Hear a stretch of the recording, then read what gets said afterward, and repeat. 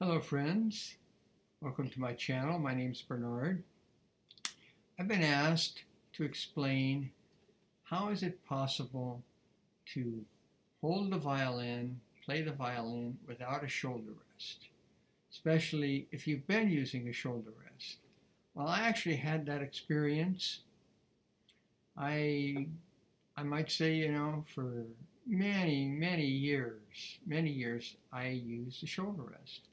And I never could get comfortable. I tried all kinds of different shoulder rests. I think the shoulder rests available today are pretty good. And they stay on the violin. That was one of the issues when I was young. My shoulder rest would always be slipping around. It's so frustrating. So one day I said, that's it. I'm done. I'm going to go without a shoulder rest. I didn't know what I was saying. It's not quite as easy as that. And what I have discovered is there's maybe three important factors to going without the shoulder rest.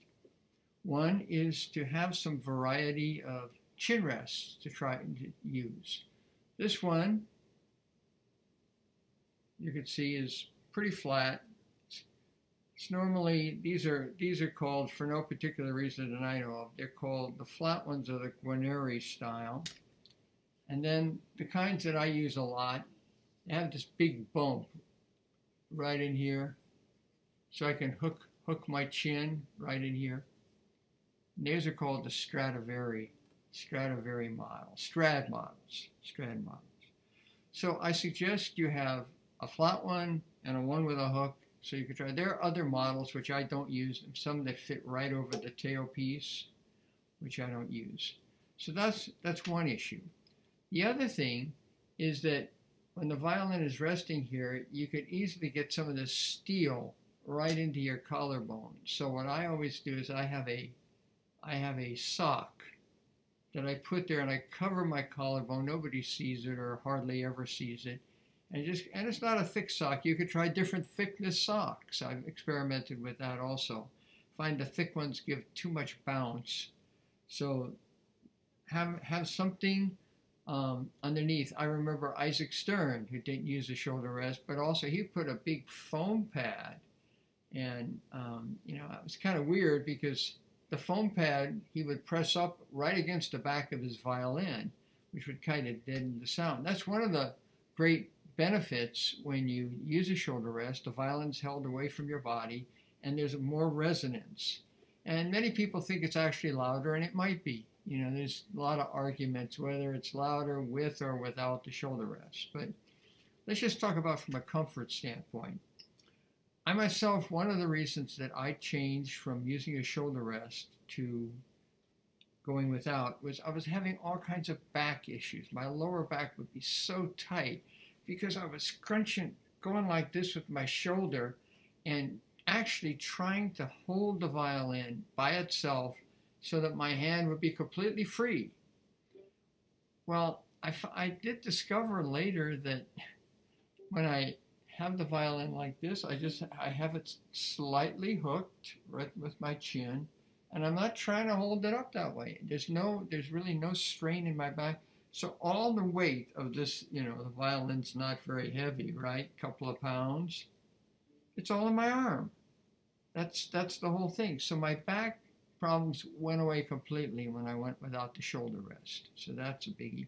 I myself personally, every once in a while, I'll put a shoulder rest on to see what it feels like. And I don't feel at one with the instrument. I feel like it's got a superstructure and the violin's bouncing around. Whereas when it's resting, this part is resting right on my body. It's not going to bounce for me. Now, the other detail, which I think is very important, and you can look at my very beginner videos that I've just made, is that I'm not either holding the violin here and I'm not doing this with my thumb. I'm not holding the violin out here. I have a crutch. And the crutch supports under the instrument. And you see, the violin won't fall away because I've got this little hook out here on my chin rest. And I just have that much hook, and I'm all over the instrument. You see that because of the crutch. Let me turn the other way. And you can see what my thumb does. Oh. When will I learn how to do this? There I go. Now you'll see, I'm all over the instrument. And my thumb is very, very flexible. If I have to do something like this, I'm not grabbing the violin like this. So, and of course, this is just me, because you can find players like Itzhak Perlman. We always used to talk about Itzhak Perlman's banana thumb sticking up like this. And you can look at old videos of Heifetz. And, you know, talent will do amazing things, you know. I mean, it's conceivable I'm not a great talent on violin, but I'm a decent player. But maybe I'm, you know, reach a little higher level because I have really, really solid techniques that I use. So that's about the size of it. Get yourself a sock or something to protect your collarbone. Get yourself a couple of chin rests and go for it. You know, if you have any other questions, please put comments down below.